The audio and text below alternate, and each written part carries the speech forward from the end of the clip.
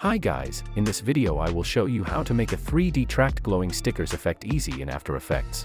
First of all, let's jump into the website where we can download graffiti stickers for free. Check the link in description of this website. Drop your downloaded stickers in After Effects and toggle off them for a while. Now select your clip and let's track the camera. Once the analyzing is done, select some points on the ground. Right-click and select Create Solid and Camera. Move one of the stickers above the Track Solid layer and toggle it on. Link sticker to Track Solid and enable 3D on it. Position your sticker, change X, Y, and Z rotations and scale it on your wish.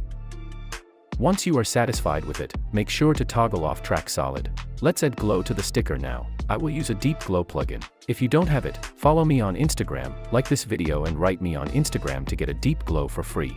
Once you have applied a glow and having this issue, let's fix it really quick. Delete glow. Now select your sticker, Track Solid and 3D tracker layers, right-click and pre-compose them into one layer. Make sure move all attributes and adjust composition duration are selected, then rename it and click on OK. Now apply deep glow again, and it looks really cool. Let's adjust the glow. I will bring down the exposure a bit. Now expand tint and toggle it on. Change mode to soft light and play around with colors. That looks amazing. I'm happy with it. Now let's track another sticker. Select your video and click on 3D camera tracker to see tracking points. Select another points on the ground, then right-click and select Create Solid and Camera. Move your next sticker above Track Solid and toggle it on.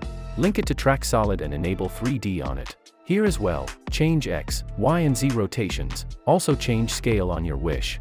Once you are happy, toggle off Track Solid and let's check if the sticker is tracked perfectly.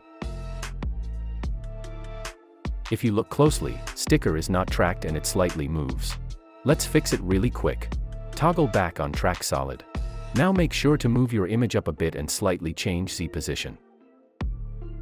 Your image should always be above the Track Solid like this, otherwise it will have issues with tracking your image or text. That's the power of Track Solid. I always know where to place my images and track them properly. Toggle off Track Solid and let's check it again.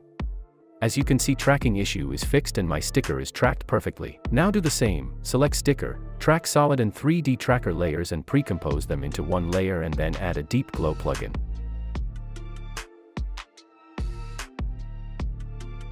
To add more stickers, you should do the same steps, create new solids as much as you want and add glowing graffiti stickers. Hope this video was helpful. Thanks for watching and like the video please.